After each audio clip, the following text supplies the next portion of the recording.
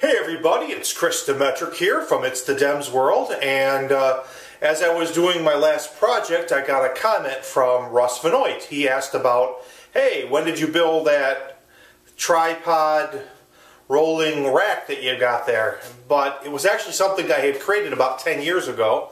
I got the plans, from what I remember, out of like Weekend Woodworker or Family Man Woodworker or something. Some magazine. To be honest, I don't really remember which one it was from, but it was a great little cart and it's something you could easily replicate. Let me show you. Let me show you the details of it. Okay, here it is. It's a tripod rolling parts cart, and what I did is I created this tray. Basically what it is as you see, it's a piece of PVC pipe with holes at certain intervals, and I attached it. I put a dowel inside and attached a little tray here. And as you see, there's 3 triangles. The angle, I believe, is a 20-degree angle with a little shelf here to put that on. And then there's 3 wheels at the bottom.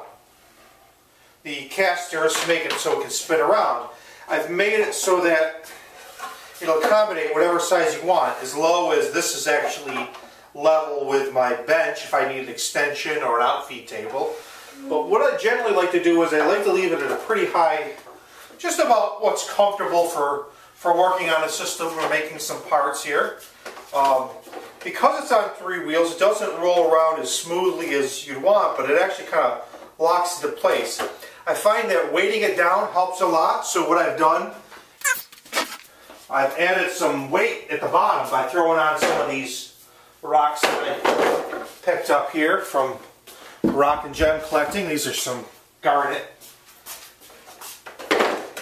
And that works out really well for me. It's perfect. If I'm working in one room, I can put stuff in and I can wheel it into the other room. If I want to make some pens, it's good because I can have all the parts laid out for me. And it's actually a really nice project if you're thinking about making one. Again, I've had it for about a decade or so, and works out really well, and maybe you could think about making it. So, I hope you liked it. I just figured he had asked about it, maybe a couple other people had seen about it, and I thought I would show you. And thanks for watching.